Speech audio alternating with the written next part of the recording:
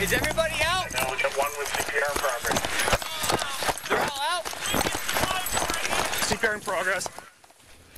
Dramatic body camera video of an ice rescue on Lake Memphremagog. Thank you for joining us at 6. I'm Darren Perrin. And I'm Kiana Burks in for Kat. Police say 4 people fell through the ice over the weekend, including 2 children. Our Haley Morgan talks with first responders about the lessons learned from this incident.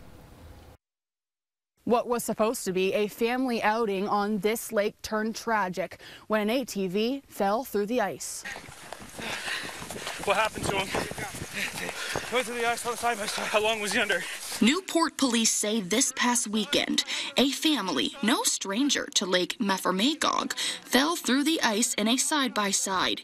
2 adults and 2 children fell into the freezing water. One of those kids, a 3-year-old, remains in critical condition after being underwater for what first responders say was up to 5 minutes. Newport Police Chief Travis Bingham says despite the cold, the ice can be unpredictable. There's about 13 inches of ice and spots on the lake.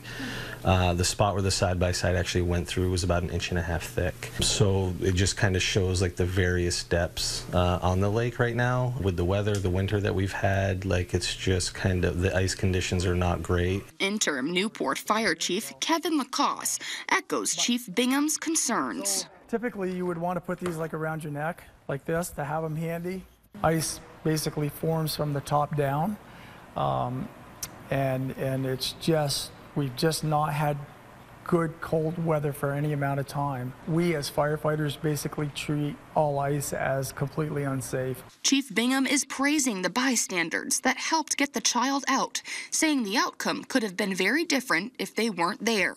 I'm fortunate that, you know, the quick response from the bystanders that were there to help get the child out and start doing the right first aid on this child.